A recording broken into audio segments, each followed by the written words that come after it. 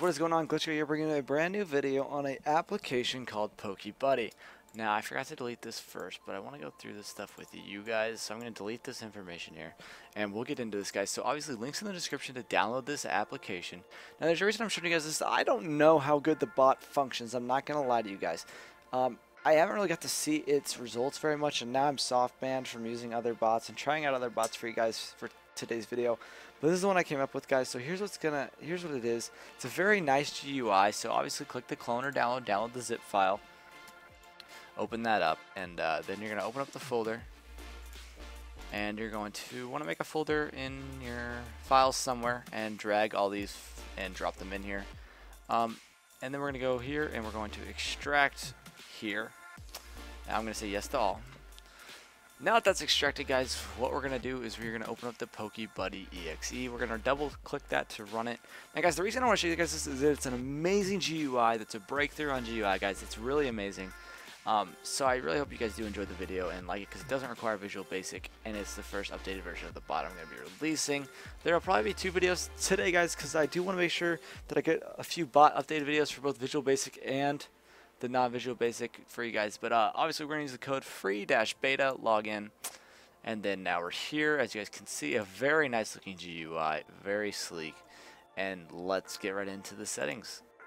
Now, guys, like I said, I am soft banned as making this video, but I still want to show you guys how to set it up and a little bit about it. We're going to go to walk settings and set your longitude and latitude to whatever you please. I'm just going to set them here because I don't really know why I'm soft banned. It's not like it matters. And then do that with an altitude of probably 10 and a walking speed of 50 kilometers an hour. Now, do not click teleport instead of move. That'll instantly get you soft banned. Awful idea. Awful idea. It gets you soft banned instantly. So, guys, let's click that, and then we're gonna go to Pokemon settings. Transfer selected. I think it transfers everything if nothing's selected, and involves everything if nothing's selected. And my bear usage is at 40%, so that's good. Item settings does not currently work. Walk settings is good.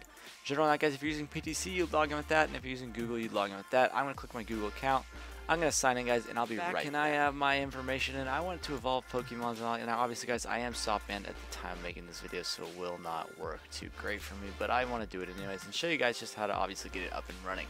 Now, once you have your information signed in, you're just going to click Start, and it will start doing its thing. It's signing in, updating, and now it's writing down all my Pokemons. So you guys can see your top CP Pokemons, your items, your inventory, stuff like that, and it tells you kind of the current task it's doing, which is farming pops, transferring Pokemons, evolving Pokemons, stuff like that, guys. Obviously I'm stop banned, so I'm not receiving any XP right now for the farm Pokestop success, but that's alright, guys. So as you guys can see, it's just a really simple, good looking bot. It's sleek and it should help you guys out a lot. So I hope you guys do enjoy the video. If you do, make sure to hit that subscribe button, and like the video, obviously.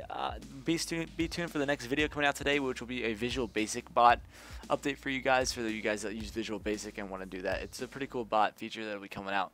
But I hope you guys did enjoy this video, and for anyone that had the questions about what's going on with the Google accounts, is Google changed the way they authenticate, affecting the API setups on every bot that's not updated. So if you're using a bot that you like, go check the GitHub, make sure it might be down, make sure it's updated or there's an update available if possible, because you guys will need that. If not, stay tuned for my next video, which will have more information later today on that, and as well as more Visual Basic setups. And guys, I really do hope you enjoyed the video. We thank you so much for the support. We are now at 13,000 subscribers, which is amazing, guys. We appreciate you guys so much. We've gained 1,000 subscribers in like 2 days, which is awesome, guys. Remember, have any questions, hit me up with them on Twitter, guys. And I will see you guys later today with another Visual Basic bot video. Peace out, guys.